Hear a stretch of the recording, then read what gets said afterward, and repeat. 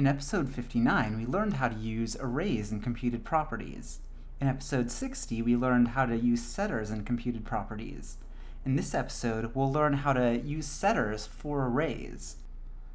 Setters can be used as the opposite of getters. So here, for example,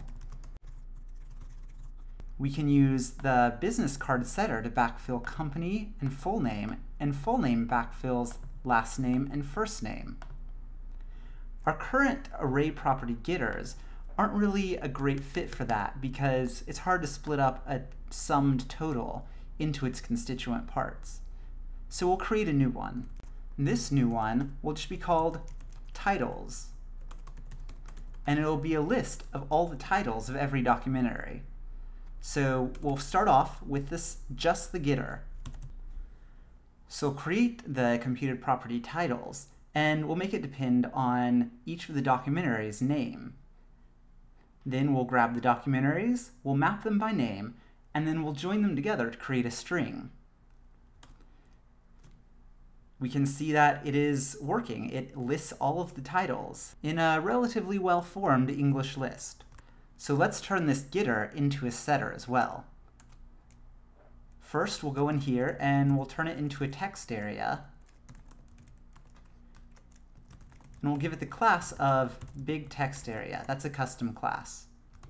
Then we'll go into our controller and turn it into a setter.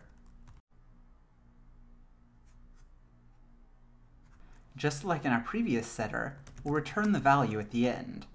It's what we do in the middle that's more interesting. So we'll take our value and split it up by the commas in order to get an array of titles. Notice this turns it into an array again, and the array is in the same order as the documentaries array. So we'll take that array of titles and we'll loop through them. The for-each function gives you the title and the index, so we're going to use both of those. To get the documentary for that index, we're going to get the documentaries array and find it at the index. We can do this using this .get. And then we'll use ember.set to set the name for that documentary as the title. Let's see this in action. So we have our lists, and turns out this movie was misnamed. It was really about a bunch of statisticians, so it's called the Averagers. And it changes up here.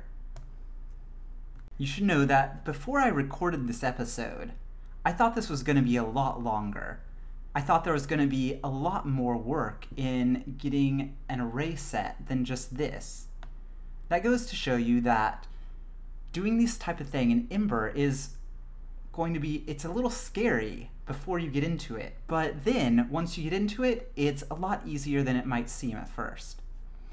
So there are things we could make it more complicated. For example, we could sort this array, and then we'd have to find it by some other means rather than index. Or we could want to add or remove and have that reflect back in the documentaries. But each of those is just a discrete challenge where you combine your knowledge of setters with your knowledge of JavaScript and Ember. I hope this helps you out, and I'll see you next time.